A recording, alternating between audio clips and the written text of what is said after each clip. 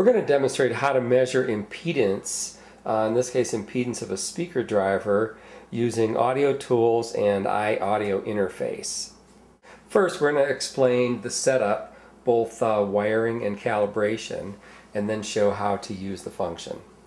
The first thing that we need is it's kind of a special cable. It's not too difficult to make, but it's just a 1/4-inch TRS where we're only connecting the tip and ring. The ground is not connected at all on this cable.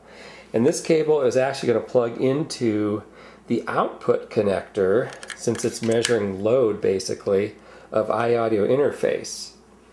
And then I'm going to clip the actual leads out of the back of the speaker here. And it doesn't matter which lead goes on to which lead of the speaker. There's no importance of that polarity. And now that we have our cable set up, we'll show how to use the impedance functions. They're on the speakers menu under impedance. And you notice we have two functions, the impedance meter and the impedance sweep. They are both enabled by the same in-app purchase. So there's the impedance meter. And the first thing we're going to do is go to the setup function here. And you have to do this certainly before you use it, and it's not a bad idea before any round of testing to do this, because we do have some variations in the phone with temperature over time. So the first thing we're going to do is turn the generator on, and we're going to let the system stabilize for a few seconds, and we're going to hit set maximum. And notice that I have nothing connected to the impedance test leads. So that's going to store that value. Now we're actually going to clip the leads together, wait a few seconds for the readings to stabilize, and hit set minimum. So that's now stored the calibration values. We can go back to our main screen, and I'm going to clip the leads onto the speaker terminals and turn the output on. Now the device is going to read the actual impedance measured at the speaker, at the leads, at whatever frequency we select. So as we change the frequency, we're going to see the impedance changing. We also do get a reading here of the equivalent watts at a voltage, and that was on the setup screen. The system voltage was selected.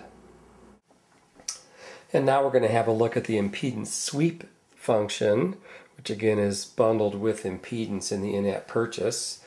And first we'll turn the screen here and let it rotate around to our correct orientation.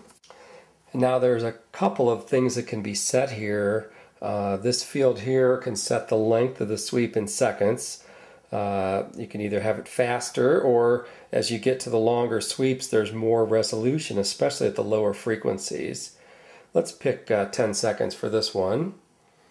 And then I'm going to tap the generator button and let it go ahead and start the sweep. And it's computing the impedance in real time as the sweep is running.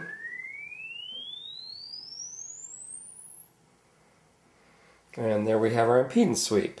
Now we can use this picker over here to change the smoothing, anywhere from none, which of course you see a little coarseness in the low frequencies, up to the more smoothed choices.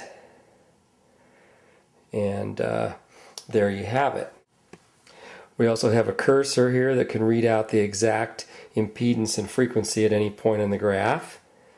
And we also have access to the save and recall features, which include saving, recalling, location stamping, and even taking photos with the iPhone.